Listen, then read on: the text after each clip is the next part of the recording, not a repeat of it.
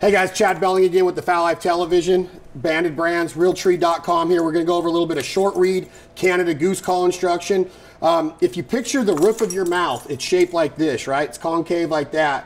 What I want you to think about is your tongue position, where you're going to shape your tongue the exact same shape as the roof of your mouth, and you're going to anchor the tip of your tongue behind your bottom teeth where your gums meet your tooth line. So right behind your bottom set of teeth, you're going to take the tip of your tongue and push it into the back of your teeth, right where your gums meet your tooth line again, and then you're going to push your tongue up so it's shaped in the same shape as the roof of your mouth. So if you picture that, you got your throat right here, you got the roof of your mouth right here, and your tongue is going to be sitting in there in the same exact shape with the tip of it anchored behind your bottom teeth, right where the gums meet your teeth. That's going to be your starting position.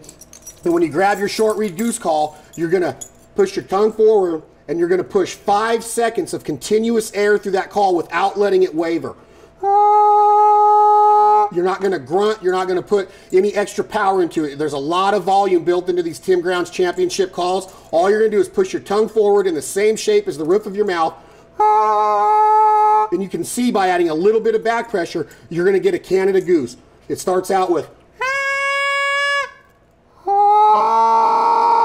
and there's no grunting. That's the same clean air. Starts in your diaphragm, comes up through your lungs, gets in your throat where it meets your larynx, comes up over your tongue, down your tongue, through your pierced lips, into the call. And from there, all you're going to do is take the tip of that tongue and you're going to pull it back and pop the fatty part of your tongue to the roof of your mouth, completing your greeter cluck, your moan, and then your cluck. It sounds something like this.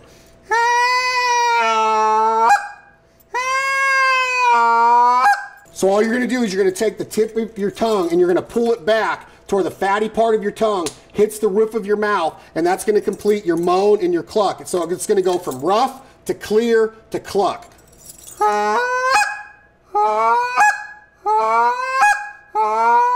And that's a Canada Goose cluck. If you want to get two different geese talking back and forth, your first cluck is going to be with your hand closed like that, pinky to pinky, I call it. Here's my pinky. It's going to go on the back knuckle of this pinky. The tip of my offhand is going to go on the back knuckle of this pinky. That's going to be my first goose. And all I'm going to do is rotate my offhand around, and now I'm going to go thumb to thumb. So pinky to pinky to thumb to thumb. Listen to the difference.